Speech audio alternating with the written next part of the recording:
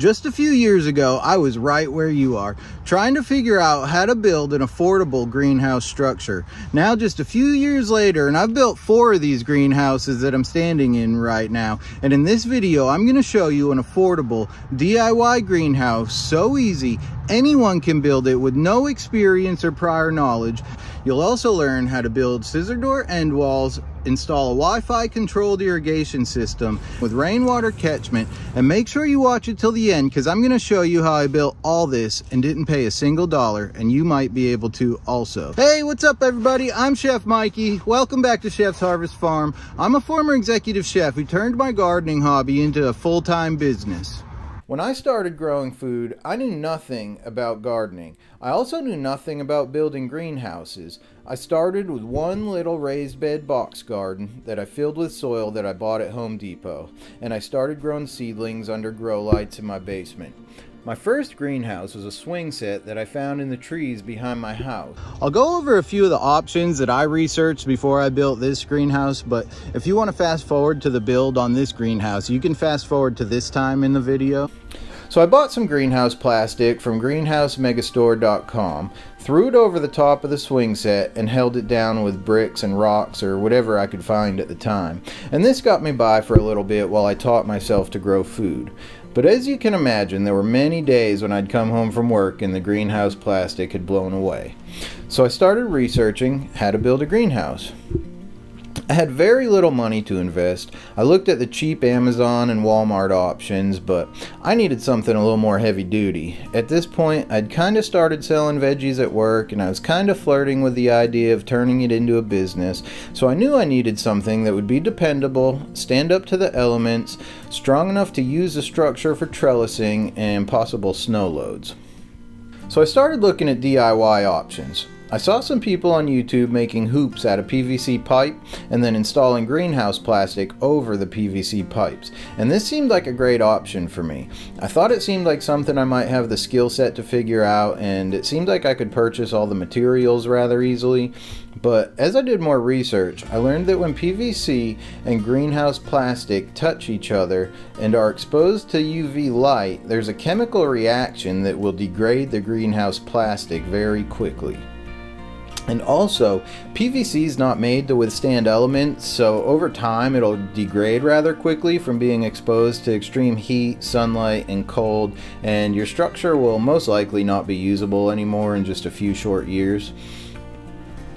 So then I saw the cattle panel greenhouses, and I think this is a really cool option if you just want something really small, but it would not be a good option for anything with high ceilings or that's wider than like 5 or 6 feet. So it's a great option, but just not what I was looking for. So if you've used either of these methods successfully, let us know in the comments so people can read the comments and then they can get some feedback from some people who have actually used these methods, because I just researched them and I never actually used them. Next, I learned that many greenhouses are made out of chain link fencing top rail, and that most of the hardware is also parts from chain link fencing. People use chain link fencing top rail and bend the hoops using a hoop bender. You can buy a kit from Bootstrap Farmer where they'll send you all of the hardware you need to put it together, and then you have to go to Home Depot or Lowe's and buy the chain link fencing top rail and lumber and bend the top rail yourself using a hoop bender. But I wasn't too sure about my skill set in this at the time, that this would be a viable option for me, and trips to Home Depot and Lowe's just didn't sound attractive. It seemed like there was a lot of room for error, plus what are you going to do, walk around Home Depot and Lowe's with 1,000 pounds of steel and lumber in your cart? Like, nah, there's got to be an easier way.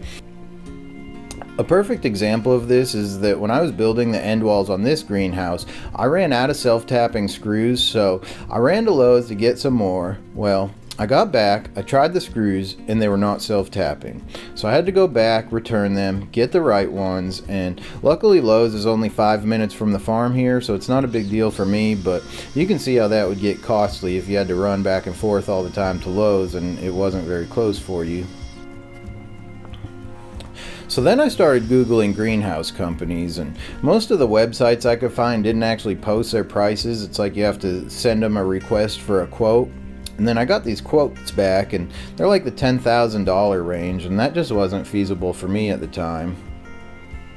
But then I learned about this company called Farmer's Friend, and they'll ship you a kit with all the hardware and chain link fencing top rail already bent to size in a kit on a pallet. And I did some research and I decided this was going to be the best option for me. No trips to Home Depot or Lowe's for supplies, no trying to figure anything out. Everything you need just comes together with instructions, including the greenhouse plastic. They have two styles of what they call caterpillar tunnels. They're Quonset, which is rounded like this one here, or they're Gothic, which is what I just built, and I have 3 of them. I like the Gothic style better because it allows for more height on the sides and in the middle. And then they come in 25, 50, or 100 foot lengths. I have 4 of these in total right now, and they're all 50 feet lengths and 16 feet wide. The ones I have are the Pro kits, which means they have a solid piece of chain link fencing top rail down the center, and it also has 12-inch lift kits with wind bracing on all the corners. This model currently sells for about $2,500. Then they do sell a more basic kit, which is literally just hoops and the hardware to attach plastic. And rather than the solid pipe down the middle to hold it all together, it's just held together with a strap. And this model costs about $2,000 right now. So honestly, I just spend the extra $500 for the peace of mind that you have a little extra support in wind, rain, and snow. I'm building this greenhouse in an already established no-till garden. So the day before we built it, these beds had crops in them. So the first step for me was to harvest the crops and get the entire area cleaned out. Then we just rake the area as smooth as possible. Because I've got 2 of these tunnels right next to each other, I had to move everything over, and I actually lost a bed to account for the additional flow of watershed in between the tunnels. So just put some thought into where all the extra water is going to go. This is going to be different for everyone, but it's something you definitely need to think about.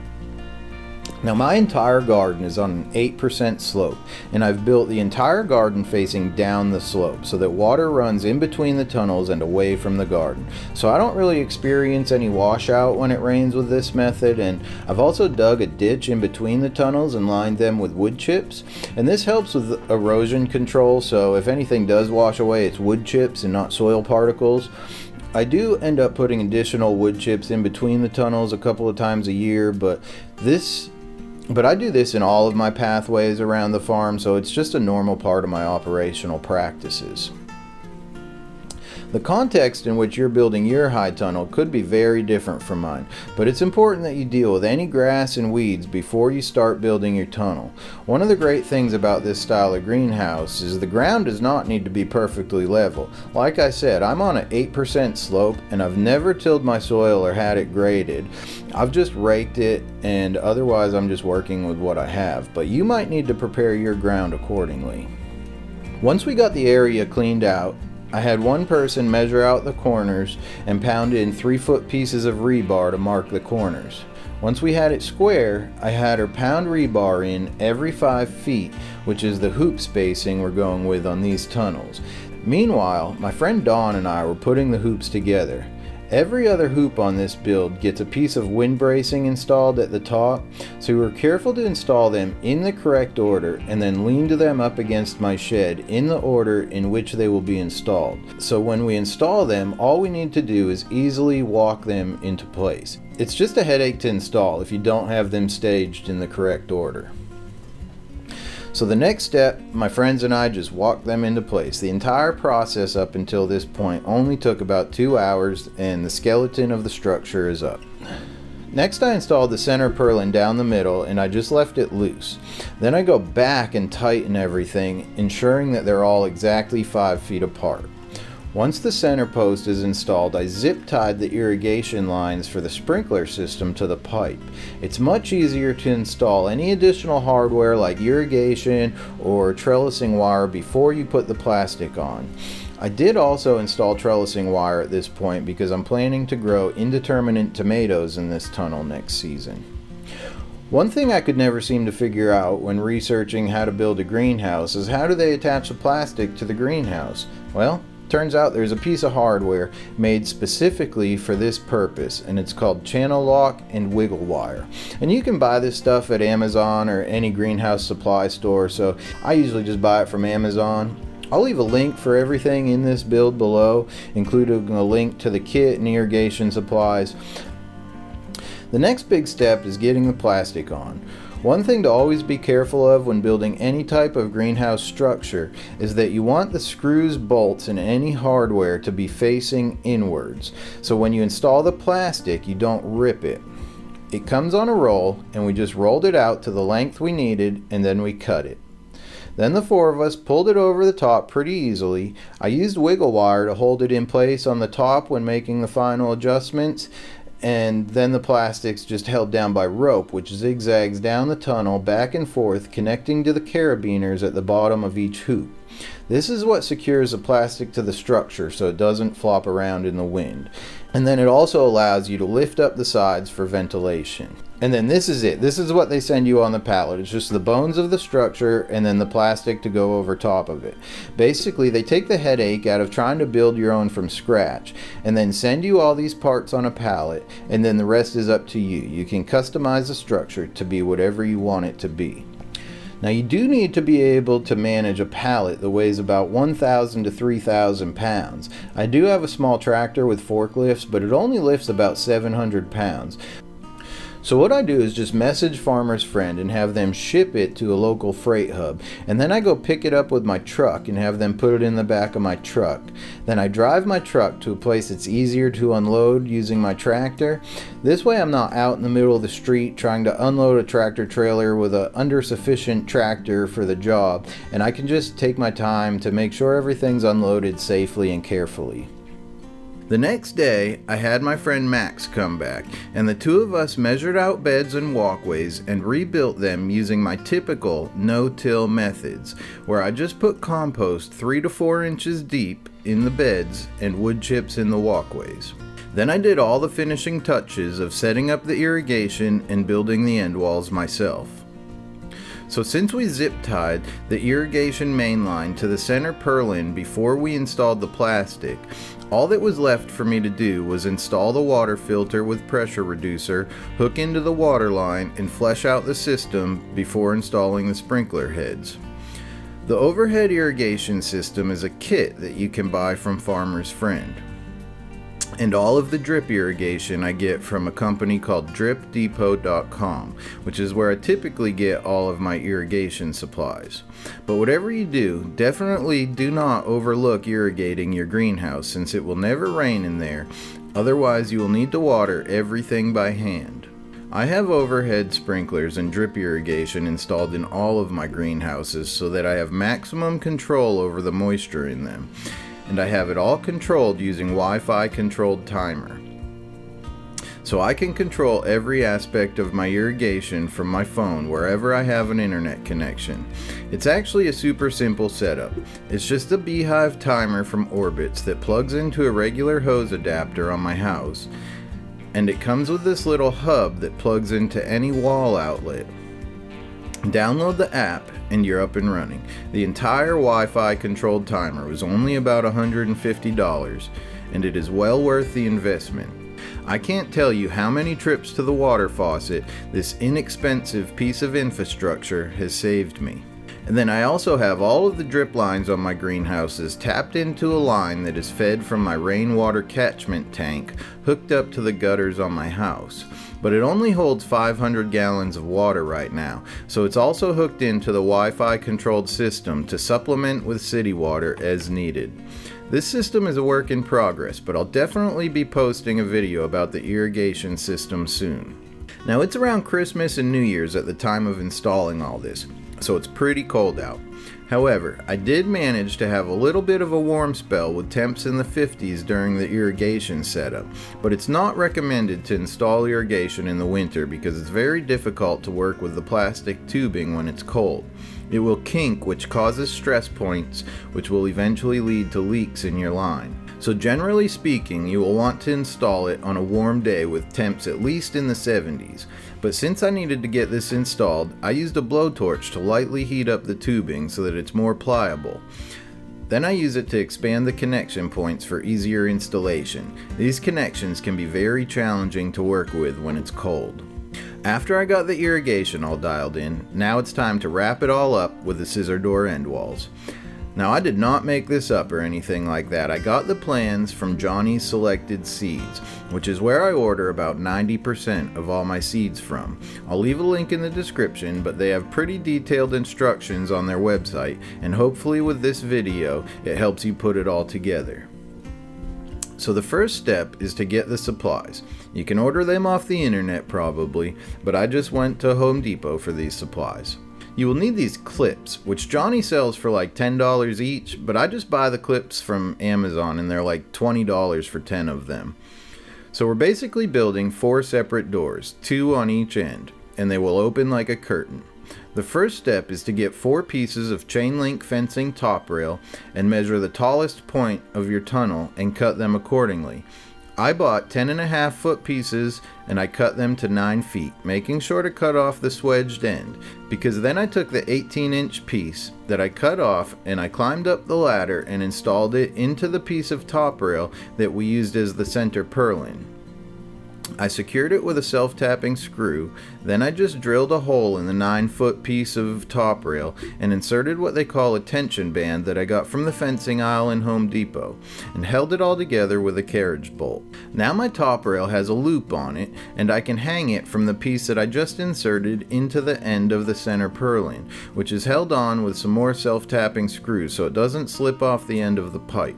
I took the other swedged end that we cut off and I pound that one into the ground right next to where the doors come together.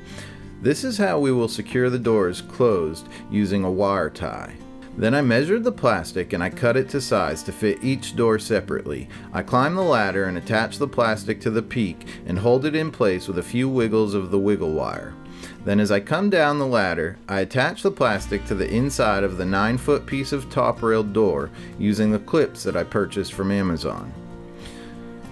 So the door is locked in place by the wire tie so it doesn't move, with the plastic attached, and I can stretch it over to the side where I can install it into the channel lock. Once I have it attached, I can go and make adjustments as needed.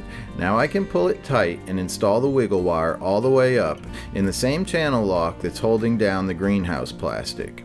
I find I can usually jam about 3 wiggle wires deep in one channel lock. And you want to make sure you start at one end and finish at the other, pushing out any slack as you go. Do not start at both ends and meet in the middle. You'll end up with a crinkled door that could catch wind or hold water.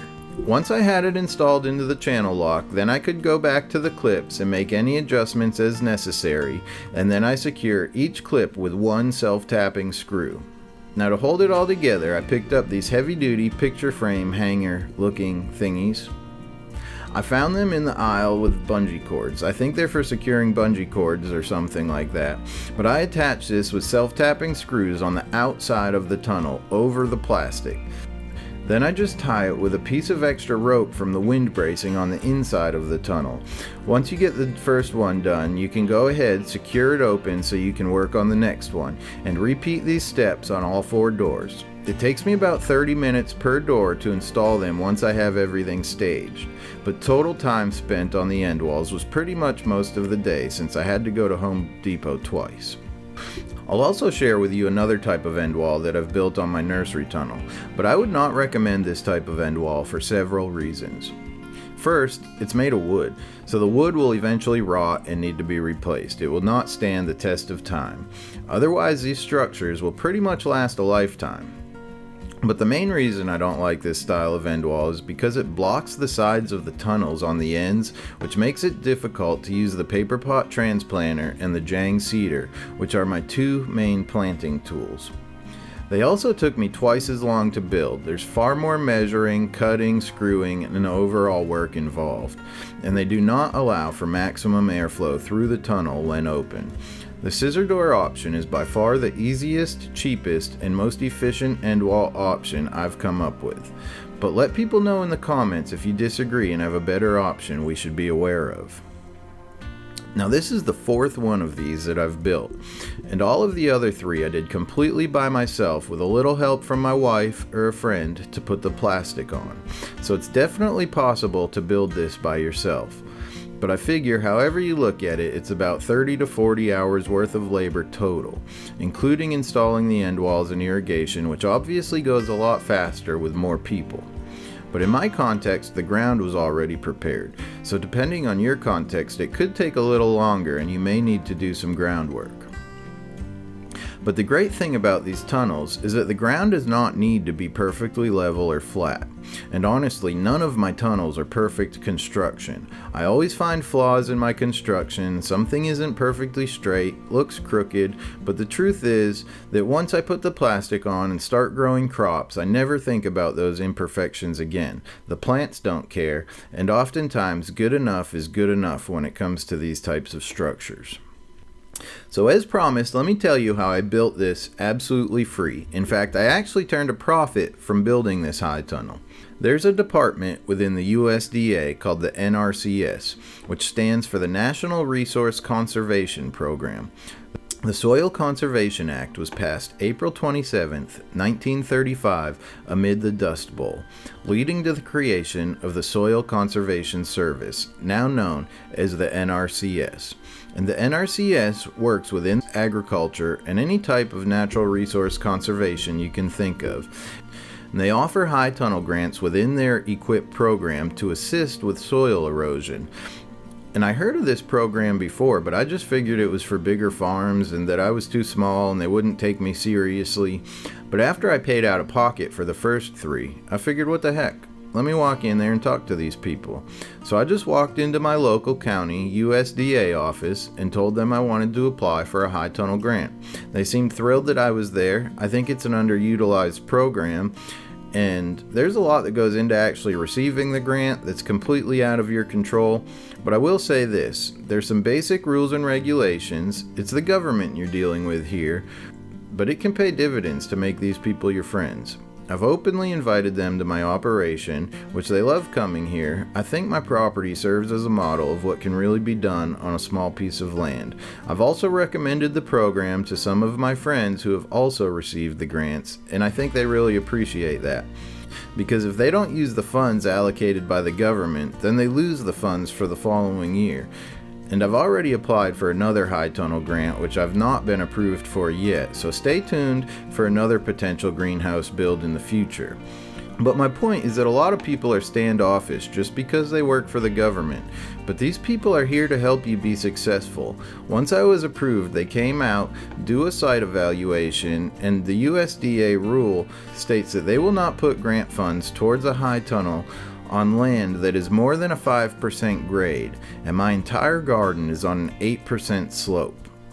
They came out, surveyed it, and told me I would have to have the land graded, and I explained to them in detail my no-till systems, which rely heavily on wood chip mulch for erosion control, and that having the land graded is going to be more detrimental to the soil health than being on an 8% slope. I mean, I spent the last 5 years making the soil in my backyard like potting soil. I told them that it is not worth the money to have a skid steer back here, and they said, okay, let me send that to the top. And because of my no-till practices, which rely heavily on mulches, they got the head of the NRCS to approve my high tunnel to be installed on an 8% slope.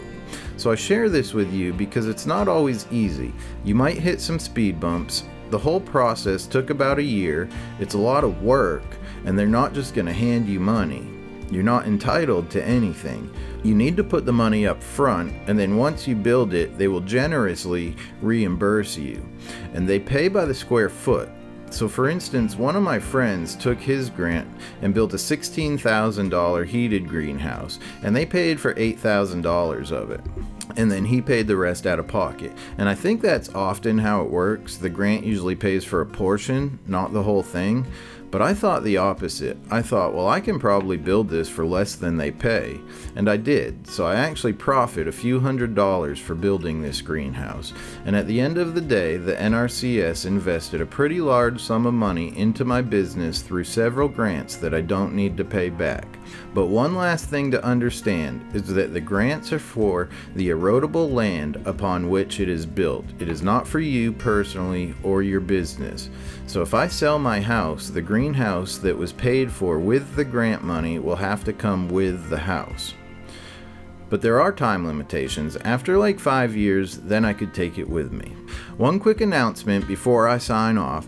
I've leased a new farm for the 2024 season. So stay tuned to find out how I leased a farm for $0 and see how I'm going to turn this new property into a no-till oasis. Alright everyone, thanks so much for watching this video. I hope you got something out of it. Make sure to like the video if you liked the video and subscribe if you're not already, and I'll see y'all in the next one.